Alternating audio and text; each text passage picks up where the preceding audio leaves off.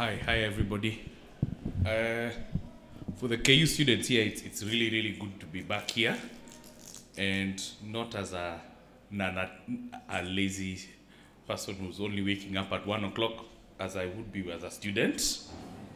And I went to the literature department where I missed all the classes, but really enjoyed my life as a student. And so it's very weird to come back as a professor where you're like, oi, look at them sitting there, would I be here? Yvonne was a student here, probably around just before me. And she'll share, I'm sure, her experience in her own way, now or later. Of course, you have, people you meet who have mutual hustlers, like Prof here, who I met when he was mixture of building his house in a car, coming to mutually harass each other about trying to make what was a really incredible and dynamic book come to life, which eventually came to life long past my own energies had imploded.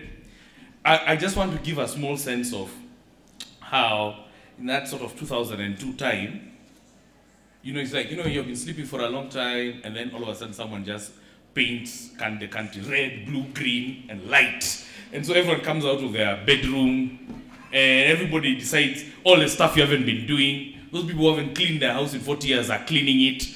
Those ones whose house is too clean are throwing mud on the wall. That's how 2002 was.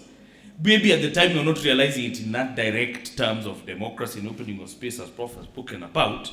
That's how it felt. So it seemed to me that we are now here almost 10 years after. In a matter of a year,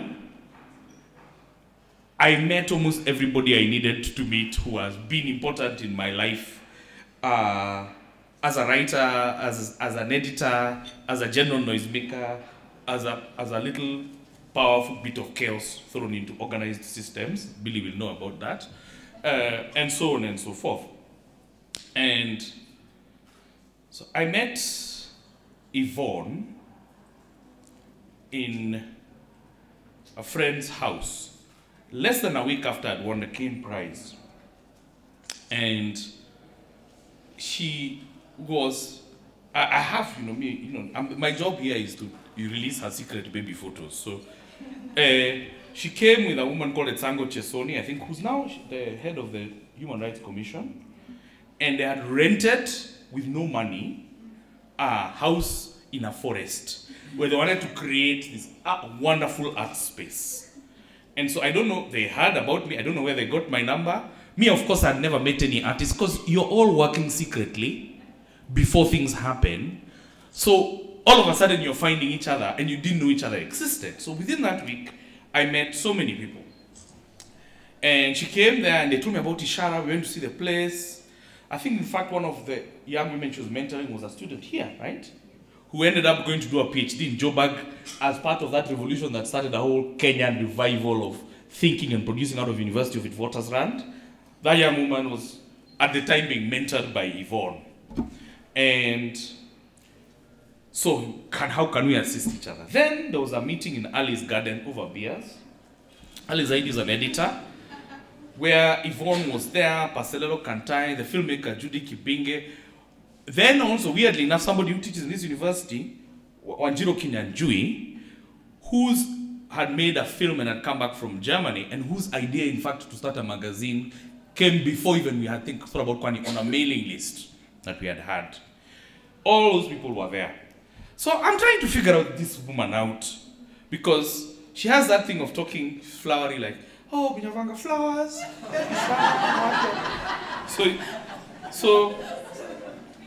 And then I'm like, okay, that's Yvonne, the flowery person. Then there was Yvonne, the librarian, who has glasses. And when she looks at you, and then she's saying, when I'm thinking about, then you're like, okay, so there's that librarian, she's very serious, she wears brown. And then the flowery person is always wearing flowing things that do like this. So I'd said scene 2. So she sent me, so we had decided at that time, we're going to start a magazine somehow, we don't know how anything. So people were supposed to pitch work, so it's editor of environment, so editor of geography, many things like those. And then Yvonne sent me maybe 5 short stories. They seemed kind of poetic prose short stories. They were all very powerful. There's never ever a time this woman has ever written a sentence that you don't think this is one of the best sentences I've ever seen. But I didn't really know what to do with them. They were in Togo, there were ghosts and things happening. I'm like, so I called her that night, and we were in a hurry because we wanted to produce the first kind, at least it was a PDF or website. And I was being very impatient in the way that those times were impatient. And I said, give me something. I said to her, not in context of anything wrong with her stories. At the time, it was because I felt I had some really good short stories, but I had not one that, you know, puts the hand in your stomach and makes you feel like that. So I said, this girl has got this language. Let me now provoke. So we were talking on the phone. I was eating credit. That was the Kane Prize money, which I ate a lot of. And we talked for, I don't know, 40 minutes, and she was in the salon talking about flowers. She was like, And I was getting more and more irritated because I'm like, do something. Like, bigger than Cookie with Yongo. Bigger something, do something. So she said, oh, give me a few days, I'll send you something. So, like, 2 days later, that's what you need to be afraid. 2 days later, she says, oh, I've sent you, check your email. I opened the thing. Remember I was living next to a friend called Pasalelo. We went and stole that house that she had wanted to build Ishara, and we went behind her back and stole it and rented it because we wanted to live there with a friend. And so Pasalelo was there. I read the thing. Me, you know, I'm not those people who sees ghosts, like ancestors and things, but I had goosebumps here. So I went to Pasalelo, I'm like, okay, I just read this thing. So he read it, then he went. I sent it to Intone Jabe, then the editor of Chimurenga magazine in South Africa. He called me, and that's a man who doesn't like spending money calling. He called me that night, and he was like, is this woman Francophone, where is she from? This thing is amazing. This is like the best story I've ever had. That story to now, I've just came back from Nigeria last week, met the latest Kane Prize winner, who told me the best short story that has ever won the Kane Prize was written by Yvonne Owuor.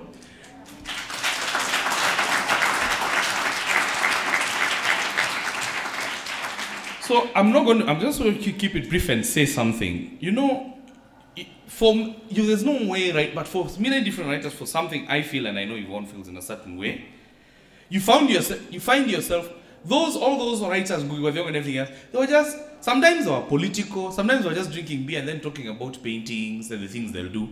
Sometimes political events force you to go away from the thing you're loving doing, and then you have to creatively produce from within it, and you do so kicking and screaming. Because you want to be left with your flowers. I'd already seen once, I'd given her the draft of Kwani to read, and I saw her speed reading it.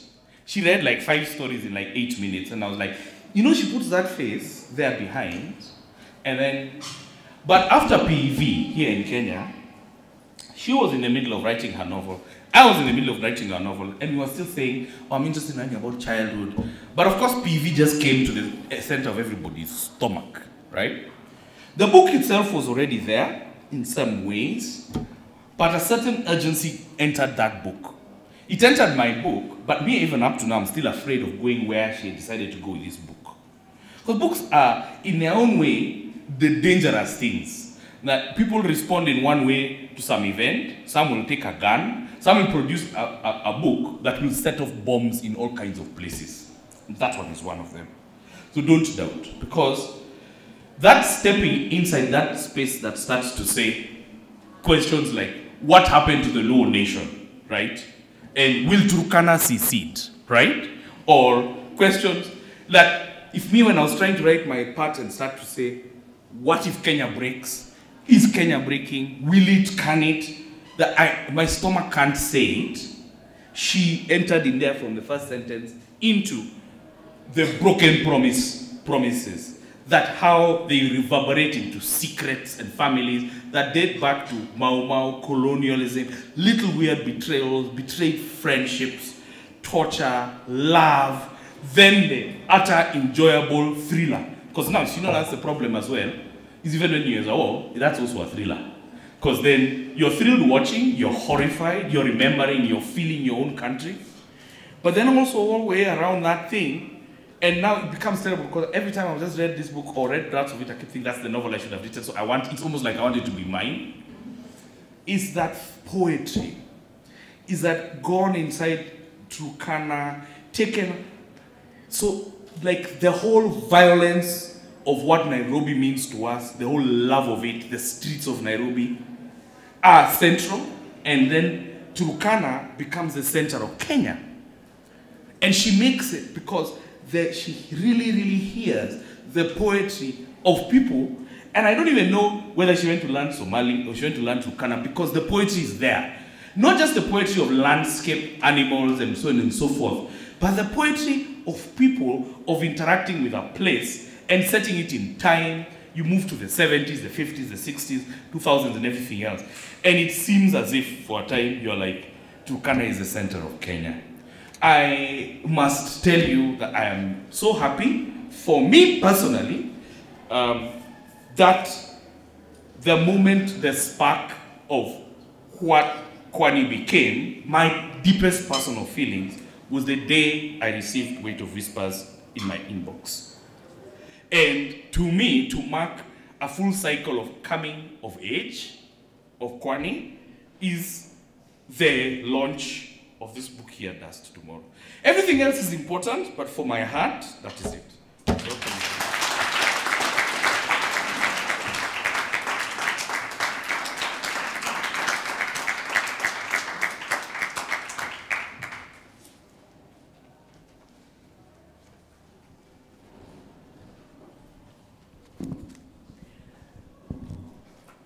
Wow, thank you, Binyavanga.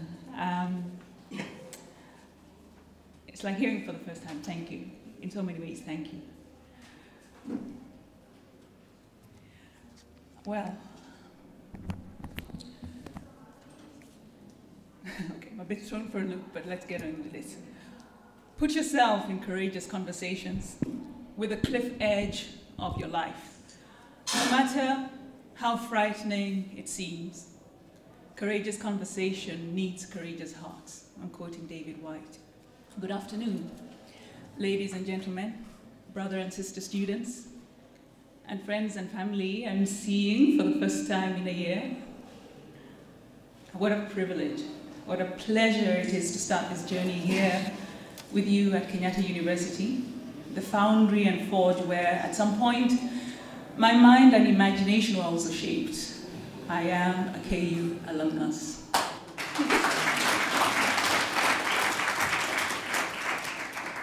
So being here before you is a kind of homecoming that only the fates could have arranged.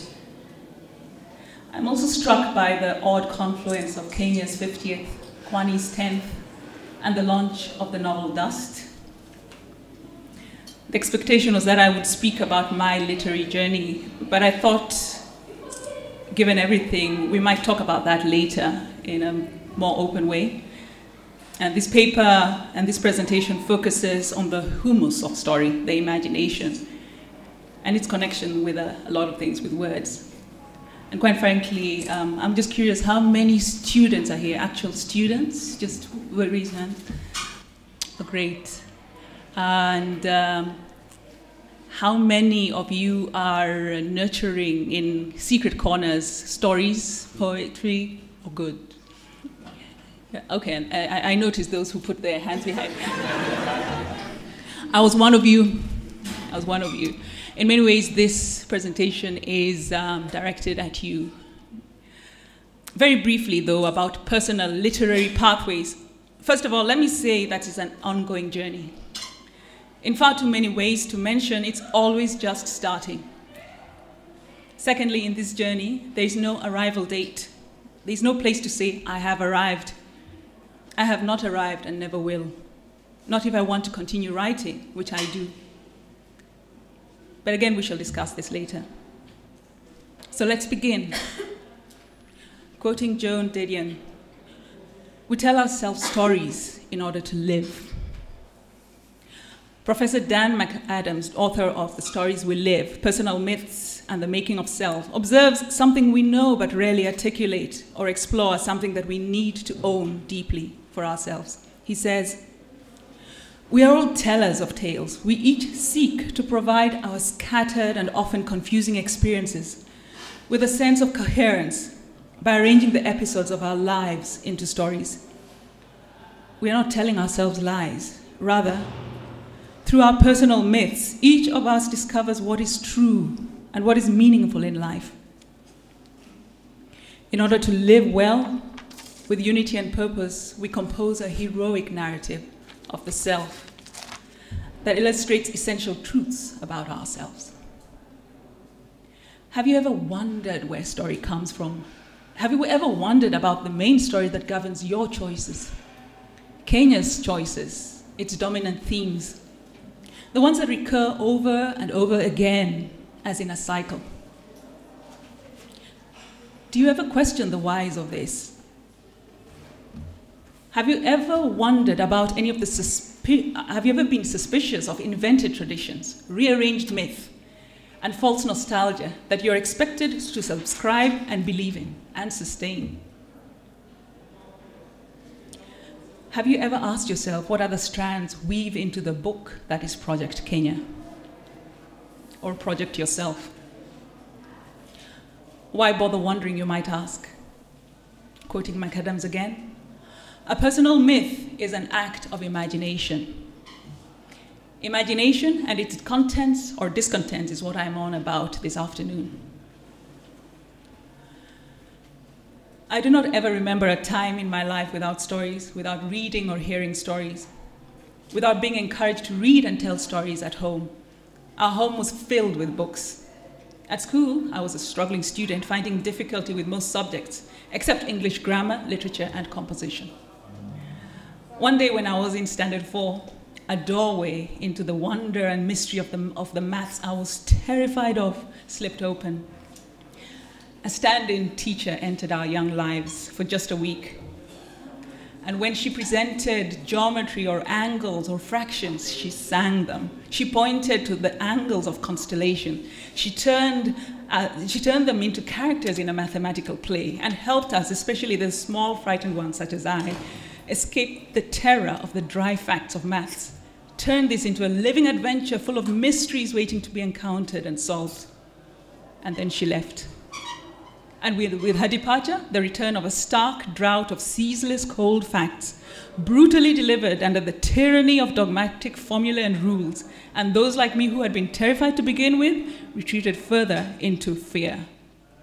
But the sensation of the moment of magic and light that entered our lives, something that brought light into what was mysterious and fearful, has never left me. In that moment, everything good and great was possible. To find an entryway into the mystery and myth that seizes our lives, your lives, mine, and drive our journeys, there are arguably four primary elements you need. One, you need questions. Question especially, and this is to the students, especially the expected, the dogma, especially in and of your life story. Two, the imagination and its different dimensions. Today, I am mostly going to refer to the poetical imagination. Three, space. To reflect, to create, to ponder, to dream, to be silent, to emerge. Four, another. Your audience, receiver, your mirror, your recipient. And this is as an aside and a message to those intending to explore the world of story. The questions are your gemstones. Every step you take begins with a question. The primary one being, what if? It is this that carries you into the realm of your imagination. As with most of the things one might imagine, one has first thought. When you set out to define those notions, you find that there are a million others who have been there before you. So, philosopher Professor Richard McKierney, whose book, The Wake of Imagination, is a great reference to you students, says, our creative, imaginative power to shape and form what is the imagination? It's our creative power to shape and form and figure. Let me read again. Our creative, imaginative power to shape and form and figure is a gift that can go in two directions. He characterizes the human imagination as a creative capacity that can be turned into both good and evil purposes. Also a capacity whose ethical dimension needs to be nurtured to make it responsive to others. Why should you give a damn? I quote from erudite Renaissance woman, and I'm going to put her on the spot, scientist, technologist, thinker, scholar, African and dear friend, Dr. Sheila Ochuboju, for whom Kenya is a space of retrieving both her creative soul and imagination. She had said in an email to me, "The visual tools needed by many are often inadequate to the task of reading African books. In the end, we need more windows in. We need more windows in. The words must paint more pictures for us to understand the text. The prevalent visual clues that are easily available to us are mostly Eurocentric. They bombard our lives with images and texts that are often subliminally derogatory and contrary to the ideas and values we want to speak to. It's more difficult to compete for the attention of our youth, especially the emerging and growing cohort who look outside of Africa for what is considered cool. We may lose them forever if we cannot convince them of the compelling narratives in our stories."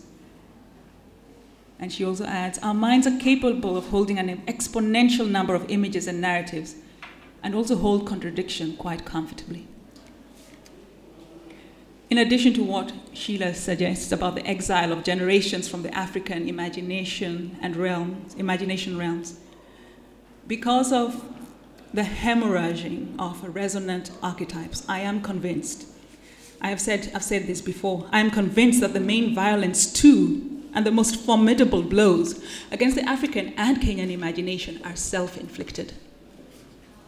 I have in other forums faulted the public education choices which have not only neglected to educate, grow, and stimulate the imaginations of our citizens from cradle to grave, but have also contributed to the cultural imagination's suffocation, failure, loss, exile, and even more dangerously in some cases, its retreat into underground realms of some seriously sordid darkness.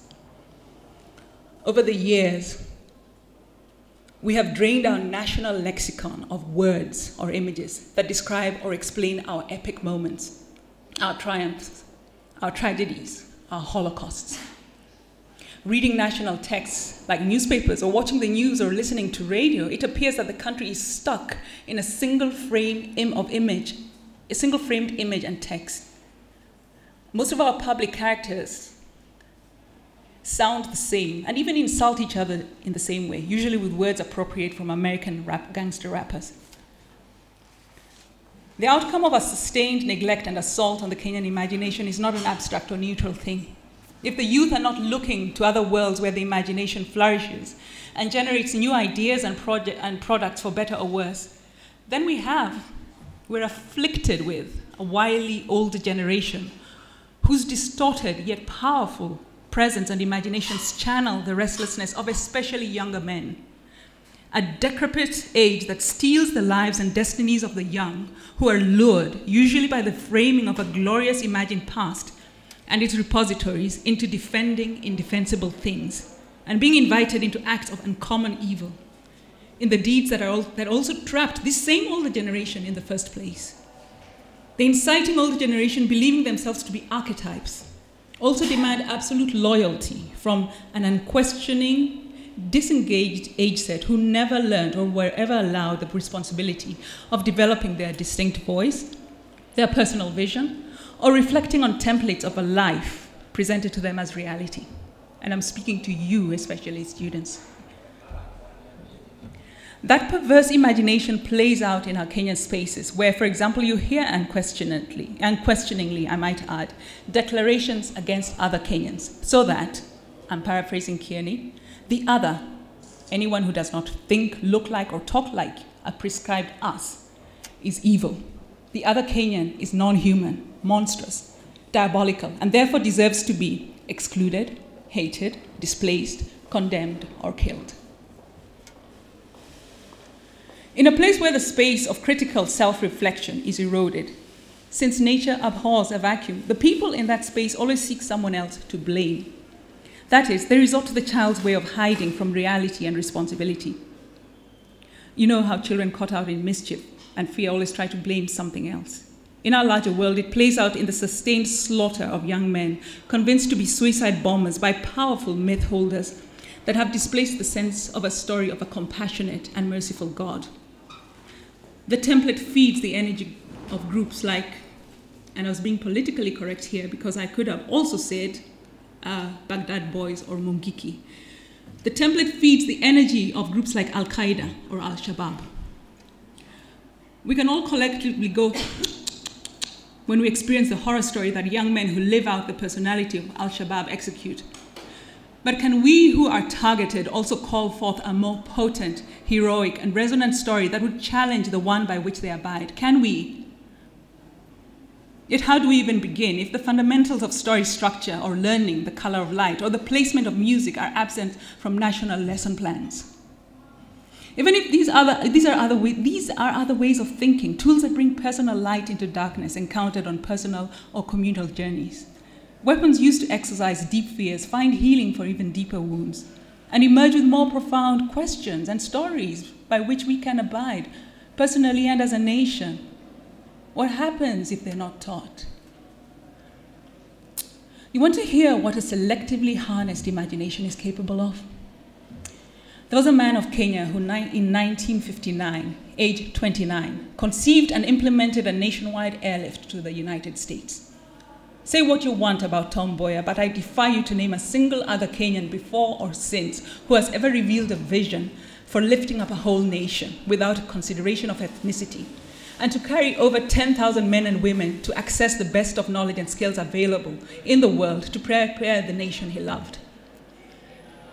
The airlift was extended to 6 other African countries. Can you name another person who has done that in the history of Kenya in the last 50 years? The deed not only impacted Kenya's destiny, but America's as well. This, ladies and gentlemen, is what an ethical imagination can achieve.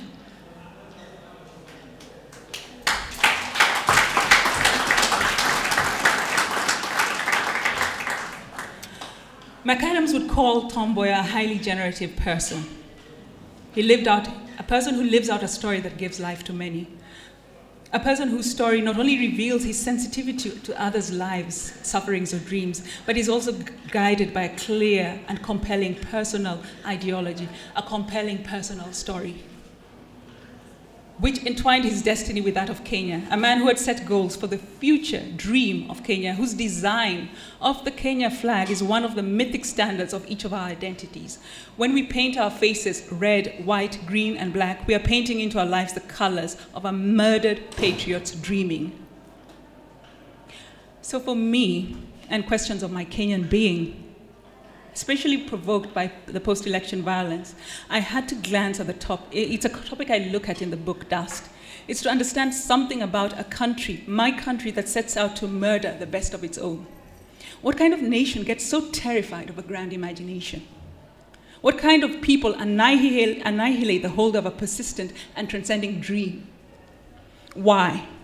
The book does not offer any answers. It does, however, suggest a desperate need for the collective imagination to restore a voice to ghosts such as Tom Mboya in order to exorcise our national hauntings, all those ceaseless subterranean forces that hold our country back. Am I wrong in stating that as a country we have a terrifying tendency to lurch from one incomplete and painful episode to another, without the relief of resolution or denouement, handing over uncompleted lives to the next generation and the one after that? We watch in bewilderment as our officially sanctioned madmen and mad women run rampant in public spaces, screeching one incoherent thing after another and conflating the country with their egos. We are shamed when we meet the broken reality of the myth we have owned, and aware that it was doomed to break because it had purged itself of our personal best and deepest dreams. It can never be whole without each one of us.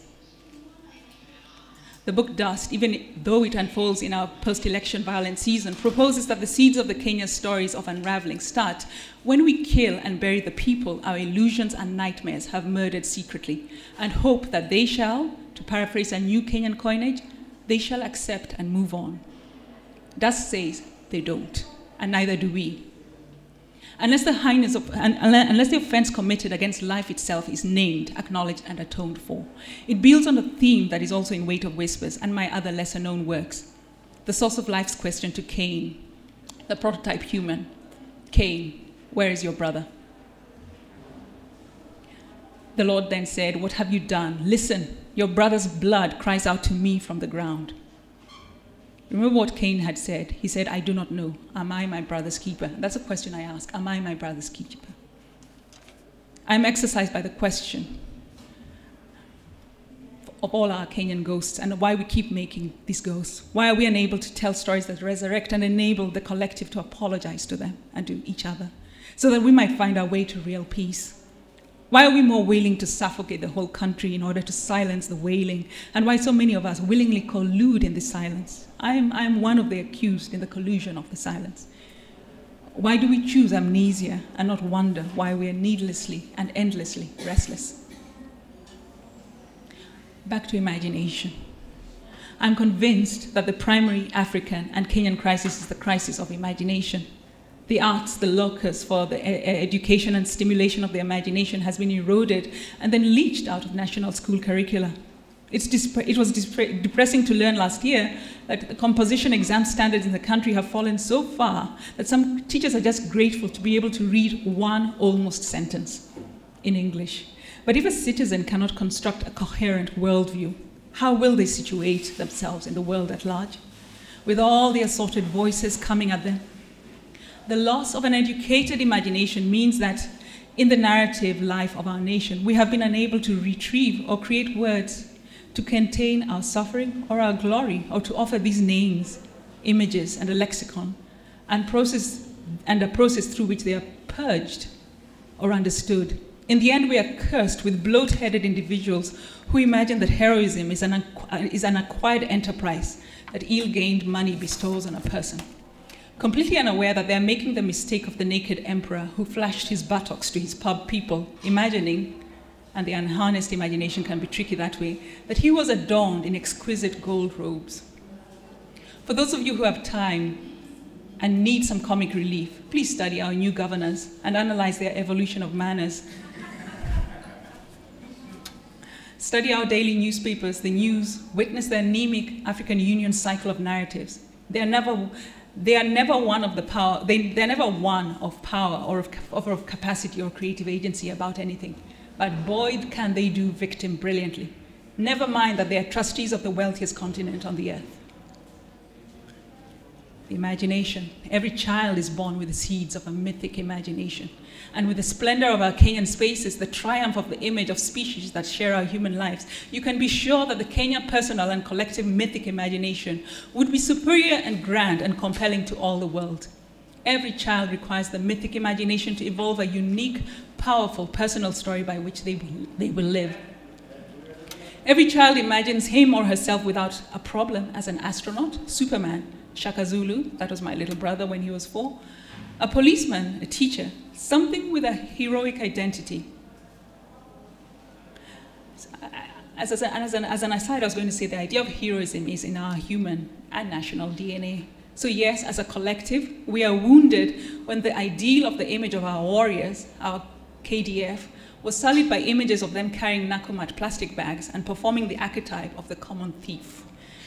The shock to the psyche will not exit the collective, no matter how many decrees and commandments are passed, unless a process, a kind of ritual of atonement or reparation is undertaken.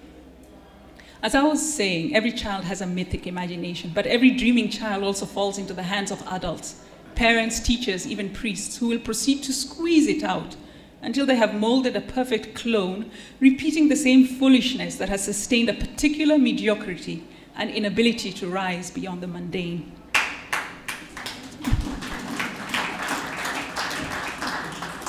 We cultivate a generation of productive robots who, yes, produce extremely well and with global competence, but who dare not dream of finding new stars, who have been taught to mistrust their dreams, the space of power greater than any oil find.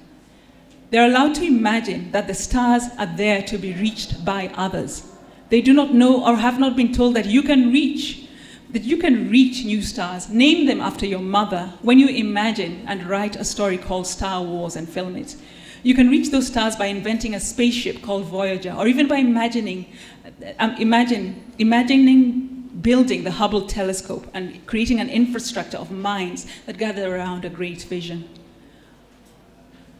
Your imagination innovates high-value products that create global economies, things like the iPad, your iPod, and your iPhone, because you were taught from the day you wailed your way into life that with your imagination, all things are possible. You just need to tell yourself the story of the possibility. At the heart of every piece of art is a story. At the heart of every innovation is a story. Every dream is powered by a story. The life of a country is the story its citizens tell about themselves and each other. It is in the personal and collective imagination. This, the imagination, ladies and gentlemen, is at the heart of a plea for securing the arts not only as a teaching tool, but as a resource of national growth. This country, I believe, has an exceptional mission for its people. The life forms within it and the world. The evidence is in the wealth of our diversity, which anemic imaginations have turned into threat and fear. We are asked by a ridiculous bunch to be afraid of each other, to reduce ourselves always to the smallest unit of communal being, the thing called tribe, even while we share a life space named Kenya. The evidence of the grand summons is in the wealth and diversity in our environment.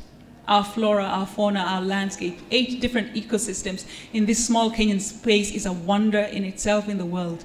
But so fragile are our imaginations that we do not even glory in this. We're unable to see that everything points to a nation invited to a spectacular destiny and purpose, but which for so many unstated reasons, it consistently sabotages.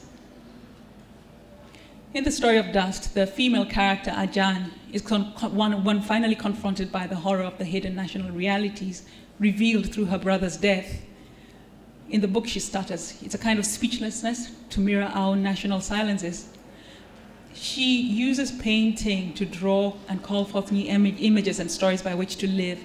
And when her father, who has lost his own capacity to believe, finally understands that this too is a way of thinking and being, he then asks her to paint a way out for the family, and while doing so, to image forgiveness. For everything that debilitates our hopes, we also have solutions that are resident in every imagination in this land.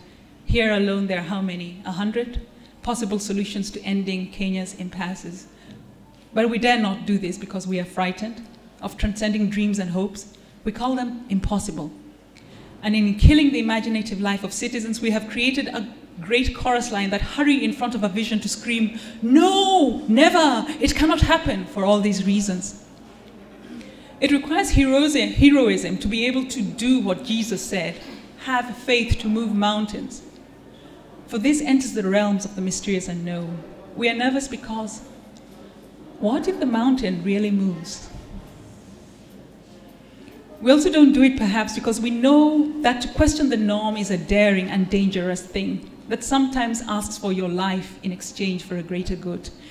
Because we have excused ourselves from the treasures that delving into the realm of imagination offers, we've also excused ourselves from creative contemplation of the dark, mysterious aspects, which is a part of life. Thanatos, the death, we experience the death we create. You who are in this university, some of you about to graduate, have you been prepared for the seasons in life when everything will fall apart and everything, and even meaning, will taste like ash? It'll come, you know. But preparations for this demand a plunge with light into the realm of the imagination. But with this example, you do understand why sometimes it's easier to live with questions rather than enter those unknown spaces to seek answers. Kenya is older than 50 years, as you are so well aware. its name and future, the one we inhabit, came together in the imaginations of some unknown Imperial British East Africa Company man, whether by will or destiny. It does not matter now. Here we are, mostly Kenyans.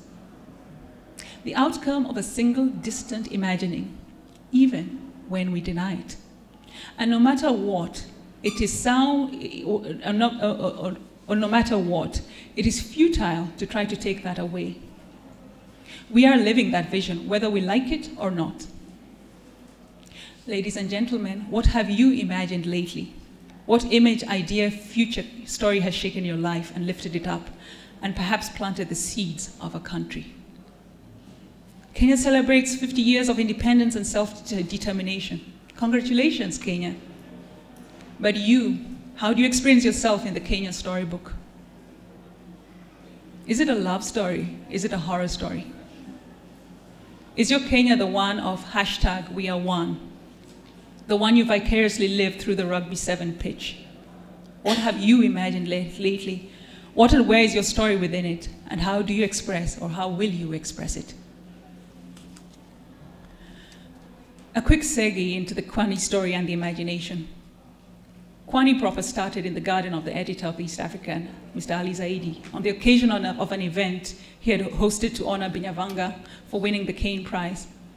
Many of us who had crawled out of our closets sat there in awe, marveling at the idea that a Kenyan had managed to leapfrog over the gatekeepers to reach the world with a story that resonated with us and with my generation.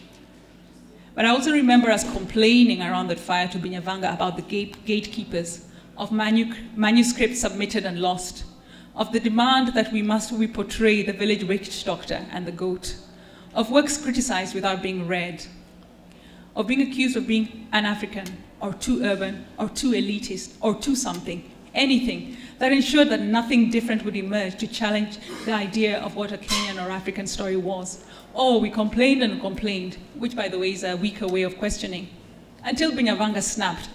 And I'm paraphrasing his words, F this. There are no effing excuses for self-complacent mediocrity. With so much to do, what's the point of all this hot air? Technology has opened the frontiers, and the world is there for us to redefine.